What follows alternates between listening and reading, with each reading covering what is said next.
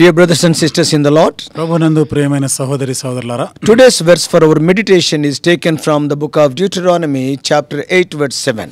ఈ రోజు మన ధ్యానం కొరకు ద్వితీయోపదేశకాండం 8వ అధ్యాయం 7వ వచనం నుండి తీసుకొనబడింది. The Lord thy God bringeth thee into a good land of valleys and hills. నీ దేవుడైన యెహోవా నిన్ను మంచి దేశంలో ప్రవేశపెట్టును.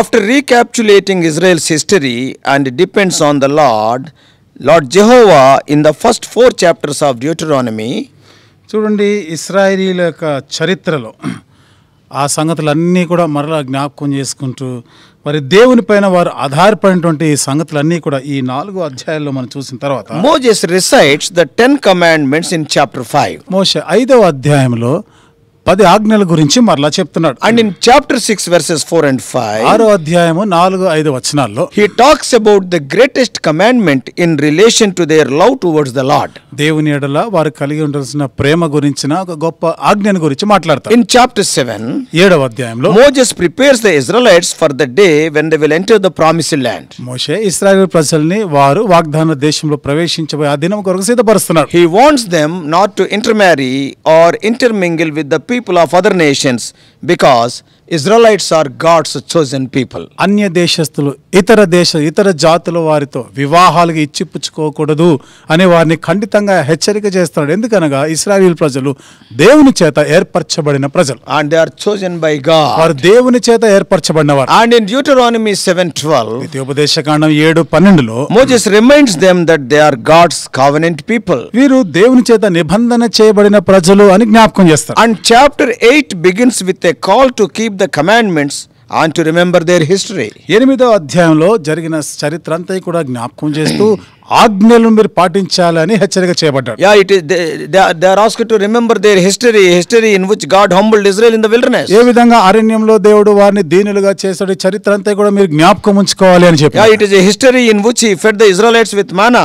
అక్కడ ఆ చరిత్రలో మనం చూస్తే ఇశ్రాయేలీయులను మన్నా ఇచ్చి పోషించినాడు. And God kept their clothing from wearing out. దేవుడు వారి యొక్క వస్త్రాలు చినిగిపోకుండా చేసినాడు. So in the verse of our meditation today, మరి ఈ రోజు మన ధ్యానం కొరకనే వచనంలో, that is, the Lord thy God bringeth thee into a good land of valleys and hills. నీ దేవుడైన యెహోవా నిన్ను మంచి దేశములో ప్రవేశపెట్టును, అది నీటి వాగులను లోయలు గల. And he was preparing them mentally and physically for the day they would enter the promised land. వాగ్దాన దేశంలో ప్రవేశింపబోయే ఆ దినం కొరకే వారిని భౌతికంగాను మానసికంగాను సిద్ధపరుస్తా ఉన్నారు. They need to remember that they cannot enter the land on their own. వారి సొంతగా ఆ దేశంలో ప్రవేశించలేరని గుర్తుపెట్టుకోవాలన్న. The Lord would bring them into that land. దేవుడే వారిని ఆ దేశంలోనికి తీసుకొని వస్తాడు. He was going to help them to overcome and drive out the inhabitants of the land. ఆ దేశంలో ఉన్నటువంటి ఆ నివాసుల పైన యుద్ధం చేసి జయించలాగన దేవుడే సహాయం చేసి ఆ దేశం స్వాధీనపరచుకునేటట్లు చేస్తాడు. Moses commanded the people to remember to praise God when they live a prosperous life in the land of Canaan. ఎప్పుడైతే కనాను దేశంలో వారు ఎంతో అభివృద్ధి చెందిన స్థితిలో ఉంటారో వారు దేవుడు చేసిన మేలులను మర్చిపోకుండా ఆయనను స్తుతించాలి అని వారు జ్ఞాపకం చేస్తారు. Because God was going to give them prosperity. ఎందుకనగా దేవుడే వారికి అభివృద్ధిని ఇవ్వబోతున్నాడు. He told them that it is a good land because it is a land of brooks, fountains and springs. ఇది మంచి దేశం అని వాళ్ళకి చెప్పినాడు. ఎందుకంటే అక్కడ నీటి వాగులు ఉన్నాయి, లోయలు ఉన్నాయి, కొండలలో నుండి పారు ఊటలు, అగాధ జలములు గల దేశం. Yeah, the water will be flowing forth in valleys and hills. అక్కడ నీళ్లు లోయల్లో నుండి కొండల్లో నుండి నీళ్లు వస్తా ఉంటాయి. In the wilderness, అరణ్యంలో they lacked the natural access to drinking water, as we read in Exodus 17th chapter. నిర్గమకాండం 17వ అధ్యాయం మనం చదివిన ప్రకారము సహజ సిద్ధమైనటువంటి ఆ నీరు వాళ్ళకి లేదు, త్రాగడానికి నీళ్లు లేవు. However, the land of Canaan had fountains and springs of water. ఏదేమైనా కనాను దేశం అయితే నీటి ఊటలు కలిగిన నీళ్లు పారేటువంటి దేశం. In addition to this, దీనికి అదనంగా the land was characterized by good farming. ఆ దేశము చక్కని వ్యవసాయ పరిస్థితులు ఉన్నటువంటి దేశం. It was the land of wheat and barley. అక్కడ గోధుమలు ఎవలు ఉన్నటువంటి దేశం. Vineyards are there. ద్రాక్ష తోటలు ఉన్నాయి. Fig trees are there. అంజూరపు చెట్లు ఉన్నాయి. Pomegranates are there. దానిమ్మ చెట్లు ఉన్నాయి. A land of olive oil and honey. ఒలీవల నూనె ఉంది, తేనె ఉన్నటువంటి దేశం. Wheat and barley were the principal grains of Canaan. కనాను దేశంలో ప్రధానమైనటువంటి ఆహారంలో గోధుమలు ఎవలు. And vineyards were the source of grapes and wine. ద్రాక్ష తోటలేమో వారికి ద్రాక్ష రసాన్ని ద్రాక్ష పండ్లు పండ్లు ఇచ్చేవి. Yeah, figs were fruits that could be eaten either fresh or dried. అక్కడ మరి ఈ అంజూరపు పండ్లు అవి పచ్చివి గాని ఎండినవి గాని ప్రధానంగా ఈ పండ్లు అక్కడ ఉంటాయి, వాళ్ళు తింటారు. And olive oil, it is a necessity in hot and dry climates. ఒలీవల నూనె అక్కడ చలికాలంలోను ఎండాకాలంలో కూడా వారికి సమృద్ధిగా ఉంటుంది. Often it is needed. అది వారికి అవసరమైనటువంటిది. Often it was used for cooking, తరచుగా అది వంటల కొరకు ఉపయోగిస్తారు, eating and even healing, as well as fuel for their lamps also. చూడండి, ఏదైనా రోగము బాగు చేయడానికి కూడా అలాగే దీప వృక్షాలకు కూడా ఉపయోగిస్తూ ఉంటారు. And honey was used as a sweetener. తేనె అక్కడ కొంచెం తీయదనాన్ని కొరకు So ఉపయోగించుకుంటారు. all the products were readily available to the Israelites in the promised land. ఇవన్నీ కూడా ఇశ్రాయేలీయుల కొరకు వాగ్దానం చేయబడిన దేశములో సిద్ధముగా ఉన్నాయి. Not only that, అంతేకాదు, Canaan was a land where they would eat food without scarcity and lack nothing. Canaan దేశంలో ఏ కొరత లేకుండా ఏ కొదవలు లేకుండా సమృద్ధిగా వారు కలిగి ఉండేటువంటి దేశం అది. Earlier in the wilderness, when they were eating manna, అంతకుముందు అరణ్యంలో మన్నా తిన్నప్పుడు it would get exhausted by the evening. సాయంత్రం అయ్యేసరికి అది తరిగిపోయింది. And they had to rise each morning to receive a new daily portion of manna. ప్రతిరోజు వారి మన్నా కొరకై ఉదయమే లేచి దాన్ని వారు పోగు చేసుకోవాల్సి వచ్చేది. But now, అయితే ఇప్పుడు the Israelites could eat food without any scarcity. ఇశ్రాయేలీయులు ఏ కొరత లేకుండానే ఆహారాన్ని భుజిస్తున్నారు. In addition to the food, ఈ ఆహారానికి అదనంగా they would have ample material to build and to manufacture.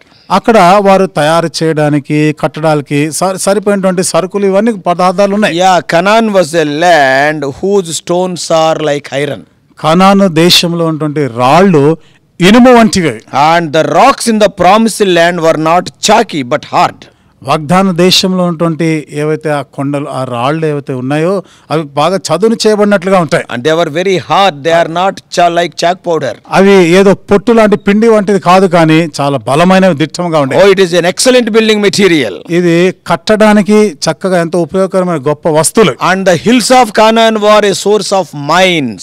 కానానులో ఉన్నటువంటి కొండలు అవి గనుల కొరకు వనరులు ఉన్నటువంటి గనులు. Israel could dig copper there. ఇశ్రాయేలీయులు అక్కడ రాగిని త్రవ్వి తీసినారు. And they could use copper to make swords, tools, etc. ఆ రాగిని వాళ్ళు ఉపయోగిస్తూ దానితో మరి ఖడ్గములోని ఈటెలు ఇవన్నీ కూడా తయారు చేస్తారు. So therefore the promised land was rich in food, water and minerals. కాబట్టి వాగ్దాన దేశం ఆహారము, నీళ్లు, ఖనిజాలు సమృద్ధిగా ఉన్నది. So the Israelites would no longer lack natural resources. కాబట్టి ఇశ్రాయేలీయులకి సహజ సిద్ధమైన వనరుల కొరత లేదు. This good land was in sharp contrast to the wilderness. There is a great difference between Canaan and the wilderness. ఈ మంచి దేశము అరణ్య యాత్ర ఎంతో వ్యతిరేకంగా ఉంటుంది. The wilderness was a wretched place. అరణ్యం మాటకు వస్తే ఎంత దౌర్భాగ్యమైన ప్రదేశం. Without grain, no figs, no wines, no pomegranates, no natural water. ధాన్యము లేదు, అక్కడ వనరులు లేవు, సహజ సిద్ధమైన నీళ్లు లేవు, ఆహారం లేదు, పండ్లు లేవు. Moses said, మోషే చెప్పినాడు, when you have eaten and satisfied, మీరు తిని తృప్తి పొందిన తర్వాత you shall bless the Lord your God for the good land which he has given you. దేవుడు మీకు అనుగ్రహించిన మంచి దేశం కొరకై మీరు దేవుని స్తుతించాలి. So what is the application of all this description to the New Testament believer? ఈ వర్ణన అంతటికి కొత్త నిబంధన విశ్వాసులకి ఏమి అన్వయింపజేసుకోవాలి? After we became a child of God by truthfully confessing our sins and repenting, మన పాపములు యథార్థంగా ఒప్పుకొని పశ్చాత్తాపపడి దేవుని బిడ్డలమైన తర్వాత we must walk in the ways of the Lord, obeying the New Testament spiritual principles. మనము నూతన నిబంధన నియమాలను పాటిస్తూ దానికి విధేయత చూపించి దేవుని మార్గంలో నడవాలి. Then God will give us the best in our lives. అప్పుడు దేవుడు మన జీవితంలో శ్రేష్టమైనవి ఇస్తాడు. Let it be any need, he will shoulder the responsibility of providing the best. ఏ అక్కరైనా కావచ్చు, శ్రేష్టమైనవి ఇచ్చేటువంటి బాధ్యత ఆయన తీసుకుంటాడు. So we are in so many needs. కాబట్టి మనం ఎన్నెన్నో అక్కర్లో ఉన్నవారం. Daily we make so many choices. ప్రతిరోజు ఎన్నో ఎంపికలు చేసుకోవాల్సి But వస్తుంది. a child of God is guaranteed to get the best from the loving hands of అయితే God. దేవుని బిడ్డకి నిశ్చయత ఏమిటిదంటే ప్రేమగల దేవుని చేతిలో నుండి శ్రేష్టమైనవి పొందుతాడని నిశ్చయత. Oh, when you obey the spiritual principles in our lives, మన జీవితంలో ఆత్మీయమైన నియమాలను పాటించి వాడి విధేయత చూపిస్తే I guarantee you that you will get the best in all spheres of life. నిశ్చయంగా నీ జీవితంలో అన్ని రంగాల్లో నీవు శ్రేష్టమైనవి పొందుతావు. Whether it is your education or అది career, నీ విద్య కావచ్చు, నీ ఉద్యోగం కావచ్చు, maybe your health or marriage, నీ ఆరోగ్యము, వివాహమే maybe కావచ్చు, your job or so on. నీ ఉద్యోగం ఇంకేదైనా కావచ్చు. This was the experience of the Old Testament Israelites ఇది పాత నిబంధన ఇశ్రాయేలీయుల అనుభవం కూడా. and also the New Testament believers. కొత్త నిబంధన విశ్వాసుల విశ్వాసులు కూడా. So therefore, dear brothers and sisters, కాబట్టి ప్రియమైన సహోదరి సోదరులారా, this morning take a decision to obey the New Testament spiritual ఈ principles. ఉదయకాలము కొత్త నిబంధన నియమాలకు విధేయత చూపిస్తానని తీర్మానం చేసుకో. The good God will enable you to enter the good land. మంచి దేవుడు మంచి దేశంలో నేను ప్రవేశపెడతాడు. He may endow you with every good gift, as we read in James 1:17. యాకోబు రాసిన పత్రిక 1:17లో రాయబడినట్లుగా ప్రతి శ్రేష్టమైన ఈవిని ఆయన ఇస్తాడు. Every good and perfect gift, it will come from above, from the loving hands of God. ప్రతి శ్రేష్టమైన పరిపూర్ణమైనటువంటి ఆ ఈవి మన ప్రేమ గల దేవుని చేతుల్లో నుండి నీకు When అనుగ్రహించబడతాయి. you are blessed, never forget to bless the name of the Lord. నీవు ఎప్పుడైతే దీవించబడతావో దేవుని నామం స్తుతించుట మర్చిపోవద్దు. So may God help you to enjoy the best in your life and continually worship Him, remembering His నీ faithfulness. జీవితంలో శ్రేష్టమైన అనుభవిస్తూ ఆయన యొక్క విశ్వాస్యతను గురించి ఎడతెగక ఆయనని స్తుతించలాగిన దేవుడు నీకు సహాయం చేయనుగా. Yes, you have to follow the New Testament principles. క్రొత్త నిబంధన నియమాలను పాటించాలి. Enjoy the best things in your life. నీ జీవితంలో శ్రేష్టమైనవి అనుభవించాలి. Not only in this world, in the coming world. ఈ లోకంలోనే కాదు, రాబోయే లోకంలో కూడా. May God help you. దేవుడు నీకు సహాయం చేయనుగాక. Loving Heavenly Father, ప్రేమగల మా పరలోకపు what తండ్రి, a great God art Thou. నువ్వెంత గొప్ప దేవుడు. Not only redeeming the people from slavery, O ప్రజల Lord, Thou hast enabled them to enter into a sumptuous place. బానిసత్వం నుండి నీ ప్రజలని విడిపించి విమోచించడం మాత్రం కాకుండా సమృద్ధి అయిన ప్రదేశానికి నడిపించిన దేవుడు. O Lord, wonderful food is available. అద్భుతమైనటువంటి ఆహారం వాళ్ళకి అక్కడ అందుబాటులో ఉండేది. Plenteous, the needed fruits are available. సమృద్ధిగా ప్రభా వారికి అవసరమైన పండ్లన్నీ కూడా ఉండినాయి. And the water from heaven and also from springs and fountains. ఆకాశము నుండి వర్షపు నీళ్లు ప్రభా మరి భూమిలో నుండి ఊటల ద్వారా నీళ్లు ఇచ్చినావు. Thou hast given them wonderful minerals. దేవ అద్భుతమైన ఖనిజాలు కూడా ఇచ్చేవాళ్ళు. Oh, they have made them self-sufficient. ఓ ప్రభా వారిలో వారు చాలిన వారుగా ఉండినట్లు చేసినావు. Once upon a time in Egypt, oh Lord, they have to work day and night, yet there was no peace. There is no sufficiency. ఒకప్పుడు ఐగుప్తులో ఉండగా అయితే దివారాత్రులు కష్టపడి పని చేసినా గానీ చాలినంత విశ్రాంతి నెమ్మది ఉండేదో కాదు Lord, వాళ్ళకి. we are also like that. దేవా మేము కూడా ఆ విధంగానే ఉన్నవాళ్ళం. Lord, when we were under the bondage of sin, under the control of Satan, దేవా పాపపు బంధకాల్లో ఉండి సాతాను యొక్క అధికారంలో ఉన్నప్పుడు every time, every day, peacelessness. ప్రభా ప్రతిరోజు కూడా ప్రతి క్షణం కూడా నెమ్మది లేకుండా ఉన్నాం. Oh, Satan is a hard task master like the Egyptians hard task master. ఐగుప్తీయుల్లో ప్రభా వెట్టి పనులపైన అధికారులు ఎట్లా ఉండినారో సాతాను కూడా అలాంటి ప్రభా అధికారిగా కఠినుడైనటువంటి అధికారిగా ఉన్నాడు. But oh Lord, when we confessed our sins, అయితే దేవా మేము ఆ పాపంలో ఒప్పుకున్నప్పుడు what a peace we are enjoying. ఎంత ప్రభా నెమ్మది సమాధానం మేము Oh అనుభవిస్తున్నాం. Lord, peace like a river.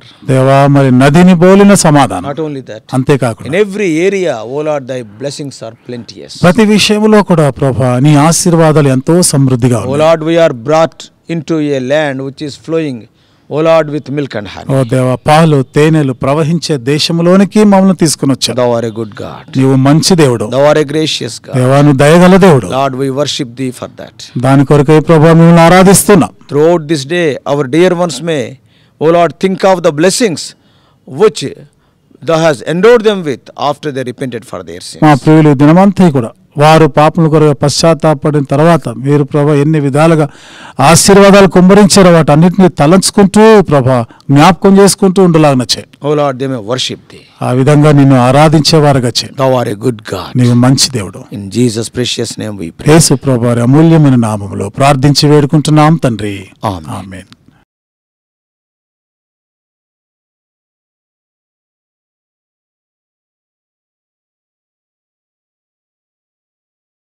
God bless you all.